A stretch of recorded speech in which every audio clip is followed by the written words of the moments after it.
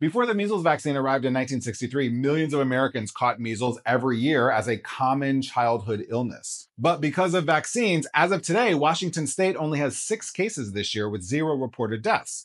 This is because they have a very high measles vaccination rate, but those rates are dropping fast, just like in other parts of the country. The MMR vaccine, that's measles, mumps, and rubella, is 93% effective at preventing measles after just 1 dose. Routine childhood vaccination is our most powerful tool against measles. But here's where things get concerning.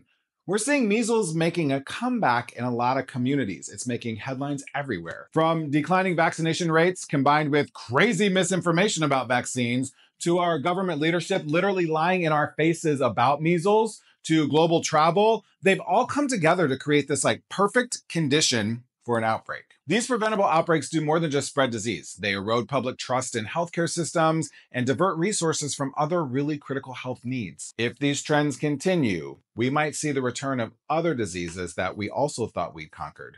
The most vulnerable populations will suffer the greatest consequences, as always. So your prescription for clickbait fever? Stay skeptical, but not susceptible. Vet your sources. And remember, healthcare conversations require context and nuance that the headline alone will never, ever give you.